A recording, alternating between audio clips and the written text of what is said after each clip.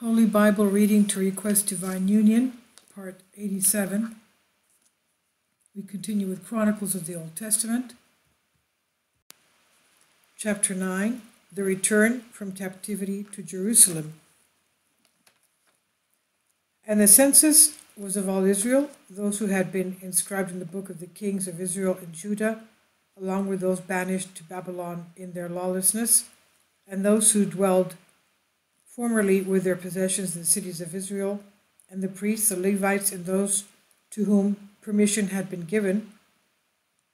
Then some of the children of Judah dwelt in Jerusalem along with some of the children of Benjamin, and the children of Ephraim and Manasseh, Uthai the son of Ammihud, and the son of Omri, the son of Imri, the son of Bani, and of the descendants of Perez, the son of Judah. Of the Silonites, Isaiah the firstborn and his sons, and of sons of Zerah, Juel, and their brethren, 690. Of the sons of Benjamin, Salu, the sons of Meshulam, the son of Hodaviah, the son of Hasenua, Ibneiah, the son of Jeroham, Elah, the son of Uzi, the son of Mikri, Meshulam, the son of Shephatiah, the son of Ruel, the son of Ibnijah, and their brethren according to their generations, 956. All these men were heads of the families according to the houses of their fathers. The priests in Jerusalem.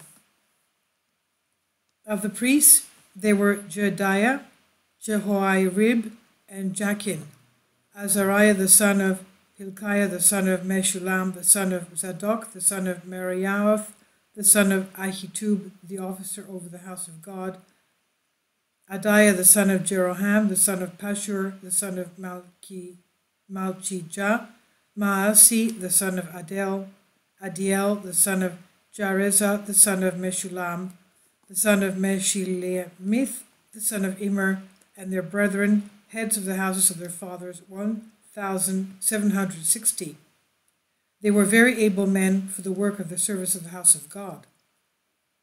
The Levites in Jerusalem.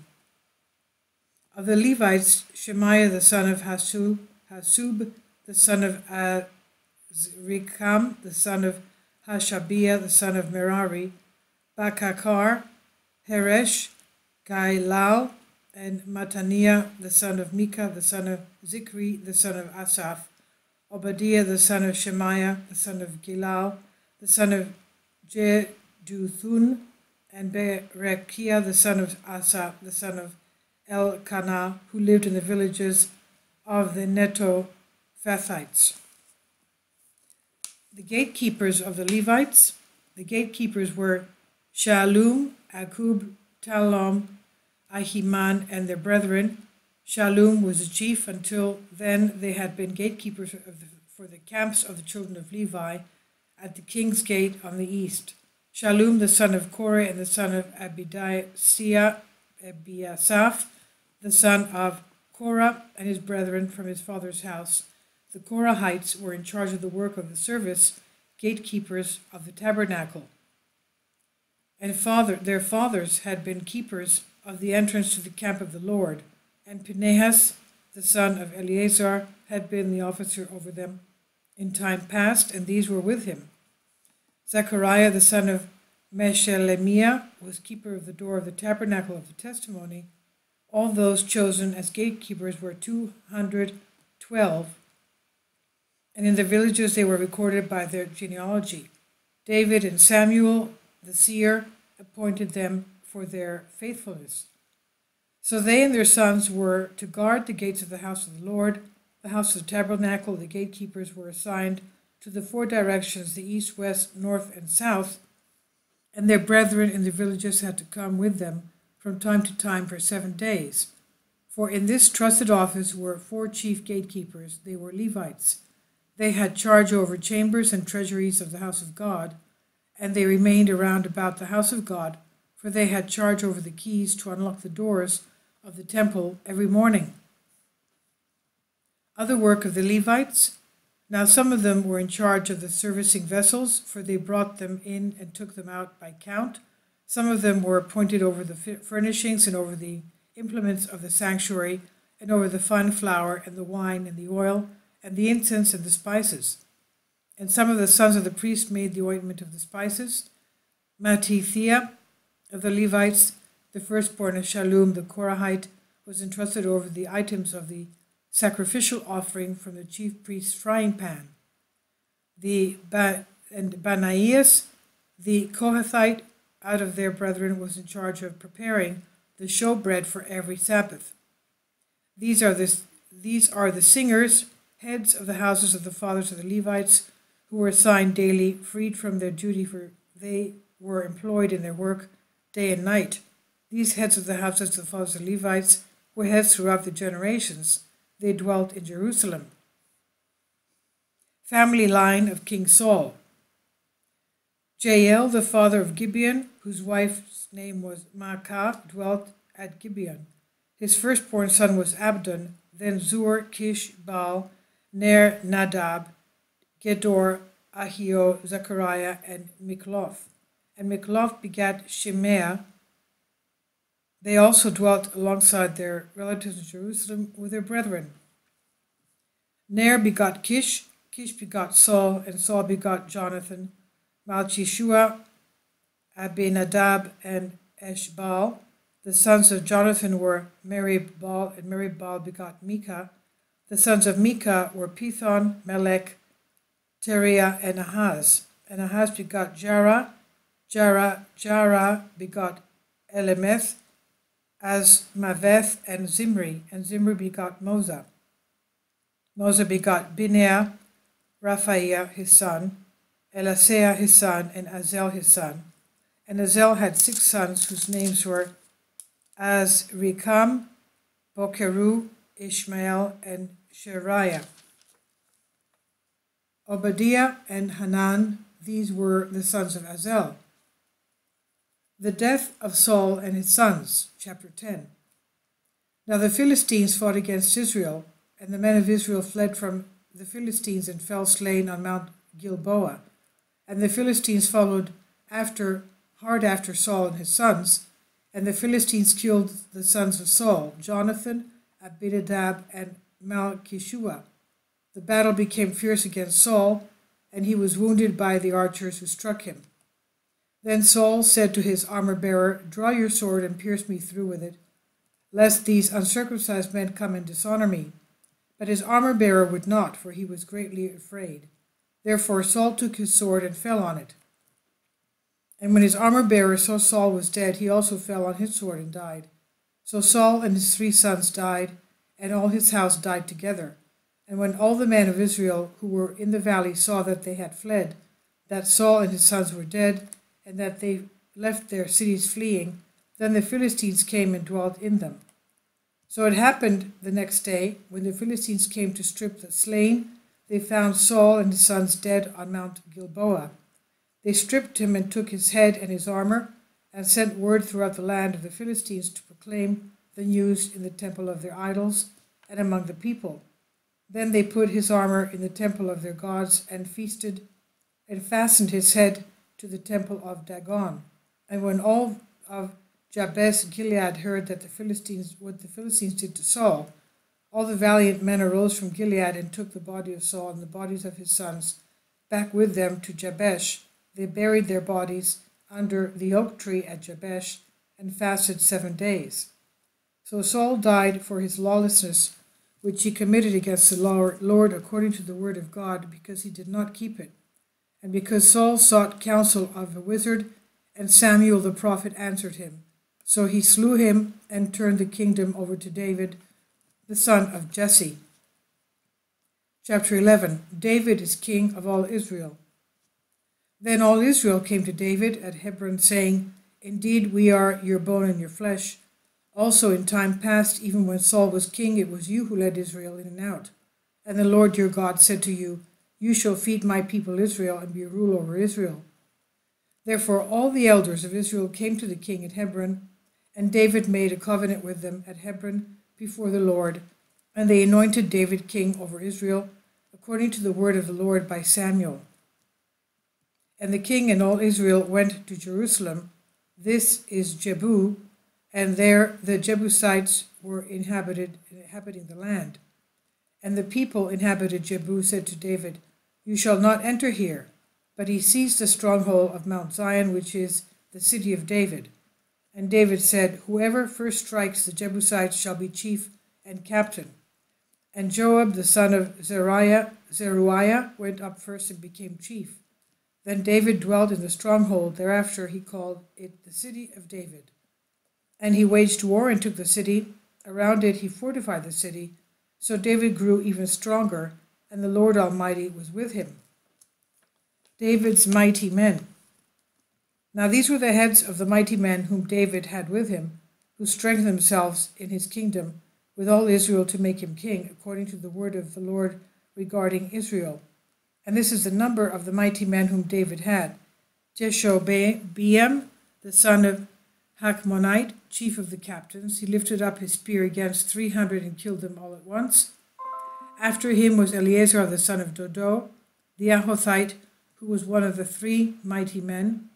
He was with David in Pasdamim, and the Philistines gathered there for battle near a field full of barley, and the people fled from the sight of the Philistines. And he stood in the midst of the field and preserved it and killed the Philistines. The Lord brought about a great deliverance.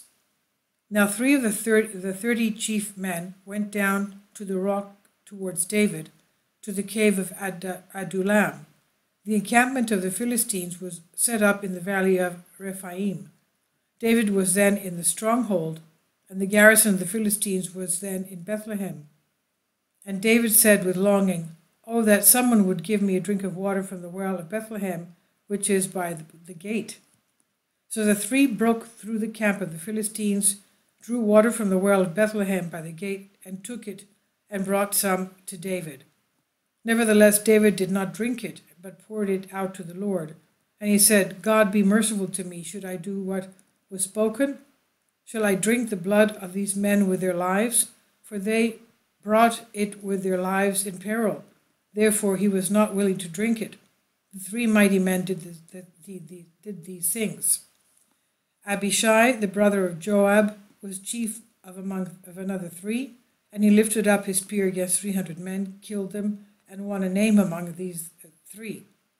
Of these 3 he was more favored than the other 2 men, and was chief over them, but of the 3 of them he did not go. Benaiah was the son of Jehoiada, the son of a valiant man from Kabzeel, who had done mighty deeds. He had killed 2 ruffians of Moab. He also had gone down and killed a lion in the midst of a pit on a snowy day. And he killed an Egyptian, a man of great height, 5 cubits tall. In the hand of the Egyptian there was a spear like a weaver's beam. And he went down to him with a staff, snatched the spear out of the Egyptian's hand, and killed him with his own spear. These things Benaiah the son of Jehoiada did, and won a name among 3 mighty men. Indeed, he was honored more than his 30, but he did not attain to the first 3, and David appointed him over his family. And the mighty warriors were Ashahel, the brother of Joab, Elhanan, the son of Dodo of Bethlehem, Shamoth the Hararite, Hazel the Pelonite, Ira the son of Ikesh the Tekoite, Abiezer the Anathothite, Sibekai the Hushathite, Eliah the Hahothite, Maharai the Netophathite, Heled the son of Bana the Netophathite, Ithai the son of Ribai of Gibeon of the sons of Benjamin, Benaiah the Pirathonite, Huriah of the brooks of Gash, Abiel the Arbathite, Asmaveth the Baharumite, Eliabah the Shalmobanite, the sons of Hashem, and Gizonite, Jonathan the son of Shageh the Hararite, Ahiam the son of Sakar the Hararite, Eliphal the son of Ur, Hefer the Mecharathite, Ahijah the Pelonite, Hezro the Carmelite, Nariah the son of Asbal, Joel the brother of Nathan, Mibhar the son of Hagri, Zelek the Ammonite, Nahariah the Beerothite, the armor-bearer of Joab the son of Zeruiah, Ira the Ithrite, Gareb the Ithrite, Uriah the Hittite, Zadab the son of Halai, Adina the son of Shiza the Reubenite, a chief of the Reubenites, and 30 with him, Hanan the son of Makkah, Josaphat the Mithnite, Uzziah the Ashterathite, Shammah and Ziel the sons of Hotham and Aroerite, Jediel the son of Shimri, and Zohar his brother the Zittite, Eliel the Mahavite, Jeribai and Joshavah the sons of Elanam, Ithma the Moabite, Ethiel, Obed, and Jasiel the Mesobite. Chapter 12. David's army expands. Now these were the men who came to David at Ziklag while he was still a fugitive from Saul, the son of Kish. They were among the mighty men, helpers in the war, being armed with both bows for shooting, arrows, and using either their right or left hand for slinging stones. They were Benjamin, Saul's brethren. The chief was Ahiezer, then Joash, the son of Shema, the Gibbethite, Jeziel and Peled, the sons of Asmaveth, Barakan and Jehu the Athanathite, Ishmaiah the Gibeonite, a mighty man among the 30 and over the 30, Jeremiah, Jahaziel, Johanan, and Jozabad the Gederathite, Eluzai, Jerimoth, Bealiah, Shemariah, and Shephatiah the Haruphite, Elkanah, Jeshia, Azarel, Jozer, and Jashobeam the Korahites, and Jola and Jebadiah the sons of Jeroham of Gedor. Some Gadites joined David in the wilderness, strong, mighty men of war, men trained for battle, who could handle shield and spear, whose faces were like the faces of lions, and who were as swift as gazelles on the mountains. Ezra the first, Obadiah the second, Eliab the third, Mishmanah the fourth, Jeremiah the fifth, Attal the sixth, Eliel the seventh, Johanan the eighth, Elzabad the ninth, Jeremiah the 10th, and Macbanai the 11th. These were from the sons of Gad, captains of the army. The least was over 100, and the greatest was over 1,000. These are the ones who crossed the Jordan in the first month, when it had overflowed all its banks, and they put to flight all those in the valleys to the east and to the west. And some of the sons of Benjamin and Judah came to aid David at the stronghold. David went out to meet them and addressed them by saying, "If you have come peacefully to me to help me, my heart will be united with you. But if to betray me to my enemies, since there is no guile in my hands, may the God of our fathers observe and bring judgment." And the Spirit came upon Amasai, a captain of the 30, and he said, "Go you and your people, David, son of Jesse.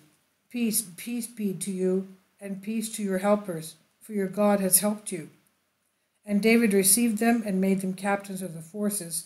And some from Manasseh defected to David when he was going with the Philistines to battle against Saul, but they did not help him, for the lords of the Philistines sent him away by agreement, saying, "He may defect to his master Saul and endanger our heads." When he went to Ziklag, those of Manasseh who defected to him were Adnah, Jozabad, Zediel, Michael, Jozabad, Elihu, and Zilethai, captains of the thousands who were from Manasseh. And they helped David against the bands of raiders, for they were all mighty men of valor, and they were captains in the army. For at that time they came to David day by day to help him, until it was a great army like the army of God. The soldiers at Hebron. Now these were the numbers of the divisions that were equipped for war, and that came to David at Hebron to turn the kingdom of Saul over to him, according to the word of the Lord, of the sons of Judah bearing shield and spear, 6,800 armed for war. Of the sons of Simeon, mighty men of valor, fit for war, 7,100. Of the sons of Levi, 4,600. Jehoiada, the leader of Aaronites, and with him 3,700. Zadok, a young man, a valiant warrior, and from his father's house 22 captains. Of the sons of Benjamin, relatives of Saul, 3,000, until then the greatest part of them had remained loyal to the house of Saul. Of the sons of Ephraim, 20,800 mighty men of valor, noted men throughout the house of their fathers. Of the half-tribe of Manasseh, 18,000 who were designated by name to come and make David king. Of the sons of Issachar who had understanding of the times to know what Israel ought to do, their chiefs were 200, and their brethren were at their command. Of Zebulun there were 50,000 who went out to battle, experts in war with all weapons of war, stout-hearted men who could keep ranks. Of Naphtali, 1,000 captains, and with them 37,000 with shield and spear. Of the Danites who could keep battle formation, 28,600. Of Asher, those who could go out to war able to keep battle formation, 40,000. Of the Reubenites and the Gadites and the half-tribe of Manasseh from the other side of the Jordan, 120,000 armed for battle with every kind of weapon of war. All these men of war who could keep ranks came to Hebron with a loyal heart to make David king over all Israel, and all the rest of Israel were of one mind to make David king. All these men of war who could keep ranks in a peaceful spirit came to Hebron to make David king over all Israel, and they were there with David 3 days, eating and drinking, for their brethren had prepared for them. Moreover, those who were near them, from as far away as Issachar and Zebulun and Naphtali, were bringing food on donkeys and camels, on mules and oxen, provisions of flour, cakes of figs, cakes of raisins, wine, oil, and oxen, and sheep abundantly, for there was joy in Israel. And now we continue with New Testament. Philippians, chapter 1. Greeting. Paul and Timothy, bondservants of Jesus Christ, to all the saints in Christ Jesus who are in Philippi, with the bishops and deacons, grace to you and peace to God, peace from God our Father and the Lord Jesus Christ. I thank my God upon every remembrance of you, always in every prayer of mine, making request for you all with joy, for your fellowship in the gospel from the first day until now, being confident of this very thing, that he who has begun a good work in you will complete it until the day of Jesus Christ. Just as it is right for me to think this of you all, because I have you in my heart, inasmuch as both in my chains and in the defense and confirmation of the gospel you all are partakers with me of grace. For God is my witness, how greatly I long for you all with the affection of Jesus Christ. And this I pray, that your love may abound still more and more in knowledge and all discernment, that you may approve all the things that are excellent, that you may be sincere and without offense till the day of Christ, being filled with the fruits of righteousness, which are by Jesus Christ to the glory and praise of God. Paul's suffering in prison.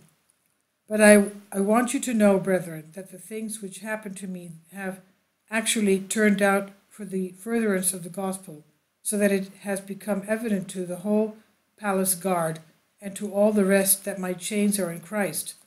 And most of the brethren in the Lord have become confident by my chains, are much more bold to speak of words without fear. Some indeed preach Christ even from envy and strife, and some also from goodwill. The former preach Christ from selfish ambitions, not sincerity, supposing to add affliction to my chains, but the latter out of love, knowing that I am appointed for the defense of the gospel. What then? Only that in every way, whether in pretense or in truth, Christ is preached, and this I rejoice. Yes, I will rejoice. For I know that this will turn out for my deliverance through your prayers and supply of the Spirit of Jesus Christ, according to my earnest expectations, and hope that in nothing I shall be ashamed, but with all boldness as always, so now also Christ will be magnified in my body, whether by life or by death. For to me to live is Christ, and to die is gain. But if I live on in the flesh, this will mean fruit from my labor. Yet what I shall choose I cannot tell, for I am hard-pressed between the two, having a desire to depart and be with Christ, which is far better. Nevertheless, to remain in the flesh is more needful for you. And being confident of this, I know that I shall remain and continue with you, all for your progress and joy of faith, that your rejoicing for me may be abundant in Jesus Christ by my coming to you again. Be steadfast in suffering. Only let your conduct be worthy of the gospel of Christ, so that, whether I come and see you or am absent, I may hear of your affairs, that you stand fast in one spirit and one mind, striving together for the faith of the gospel, and not in any way terrified by your adversaries, which is to them a proof of perdition, but to you a salvation, and that from God. For to you it has been granted on behalf of Christ not only to believe in him, but also to suffer for his sake, having the same conflict which you saw in me, and now here is in me. Chapter 2. Preserve unity in humility. Therefore, if there is any consolation in Christ, if any comfort of love, if any fellowship of the Spirit, if any affection and mercy, fulfill my joy by being like-minded, having the same love, being of one accord, of one mind. Let nothing be done through selfish ambition or conceit, but in lowliness of mind let each esteem others better than himself. Let each of you look out not only for his own interest, but also for the interest of others. Let this mind be in you, which was also in Christ Jesus, who being in the form of God did not consider it robbery to be equal with God, but made himself of no reputation, taking the form of a bondservant, and coming in the likeness of men. And being found in appearance as a man, he humbled himself and became obedient to the point of death, even the death of the cross. Therefore God also has highly exalted him and given him the name which is above every name, that at the name of Jesus every knee shall bow, and of those in heaven, and of those on earth, and of those under the earth, and that every tongue shall confess Jesus Christ as Lord, to the glory of God the Father. Strive for obedience. Therefore, my beloved, as you have always obeyed, not as in my presence only, but now much more in my absence, work out your own salvation with fear and trembling, for it is God who works in you both to will and to do for his good pleasure. Do all things without complaining and disputing, that you may become blameless and harmless children of God, without fault in the midst of a crooked and perverse generation, among whom you shine as lights in the world, holding fast the word of life, so that I may rejoice in the day of Christ, that I have not run in vain or labored in vain. Apostolic support for Philippi. Yes, and if I am being poured out as a drink offering on the sacrifice and service of your faith, I am glad and rejoice with you all. For the same reason, you also be glad and rejoice with me. But I trust in the Lord Jesus to send Timothy to you shortly, that I also may be encouraged when I know your state. For I have no one like-minded who will sincerely care for your state. For all seek their own, not the things which are for Jesus Christ. But you know his proven character, that as a son with his father, he served with me in the gospel. Therefore I hope to send him at once, as soon as I see how it goes with me. But I trust in the Lord that I myself shall also come shortly. Yet I considered it necessary to send to you Epaphroditus, my brother, fellow worker and fellow soldier, but your messenger and the one who ministered to my need, since he was longing for you all, and was distressed because you had heard that he was sick. For indeed he was sick almost unto death. But God had mercy on him, and not only on him, but on me also, lest I should have sorrow upon sorrow. Therefore I sent him the more eagerly, that when you see him again you may rejoice, and I may be less sorrowful. Receive him therefore in the Lord with all gladness, and hold such men in esteem, because for the work of Christ he came close to death, not regarding his life, to supply what was lacking in your service toward me. And we'll continue tomorrow. God bless you, and thank you for your support.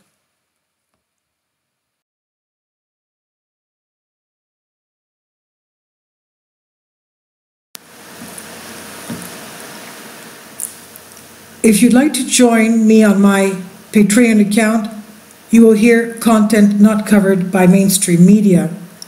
These riveting stories will be based on my research, and I will state my opinions and give my personal insight on diverse and controversial subjects and world events not covered by mainstream media, and not supported by YouTube guidelines. So whatever I have on my Patreon, most of those will not be on my YouTube channel. Please consider becoming a member today. More of the most significant and important videos will be on my Patreon channel. Your support helps me to continue my research and keeps this YouTube channel alive. And we depend on your support, your generous charity, because we help economically challenged families here in Athens, Greece, in Kapota, and we also help the young generation with university tuition and the community around our church. Thank you.